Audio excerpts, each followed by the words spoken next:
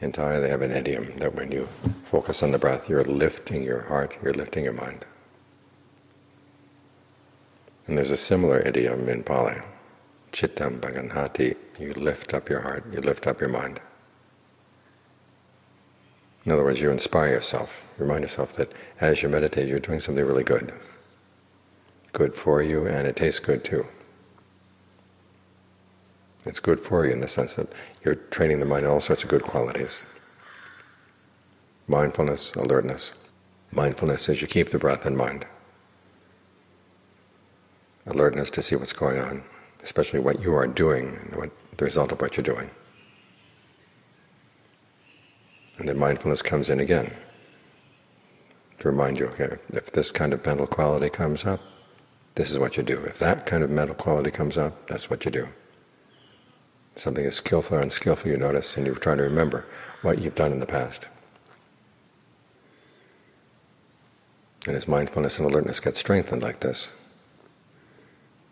then they're good for you all around, because they're qualities you need in all activities of life. As for tasting good too, you can have a sense of well-being that comes from simply the fact that you're not out there worrying about how to survive, worrying about all the things that people can worry about in this world. You've got some time right here. We don't know how much longer the time will last, but we do have some time for the mind to be by itself, to look after itself. And this is a rare opportunity in the world. So it feels really good being right here. And then as you work with the breath, it feels even better.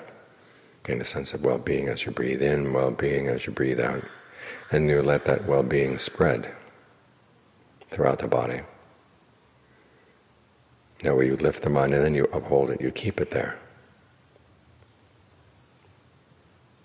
Because it's all too easy for things to get routine. Meditate every day you start taking it for granted. You forget what an excellent opportunity this is. So when it starts seeing a routine, you can remind yourself, okay, this is really something good to do. Good in many senses of the word. That gives you energy. So on hot days like this, you're not wilting like the plants. You're not drooping like the plants. The body may be hot, but the mind doesn't have to be hot with it. Even the breath doesn't have to be hot with the rest of the body. Focus in here.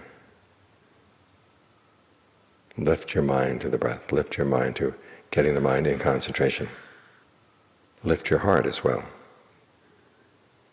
Gain a sense of happiness that this is something that's good to do and you have the opportunity to do it right here, right now.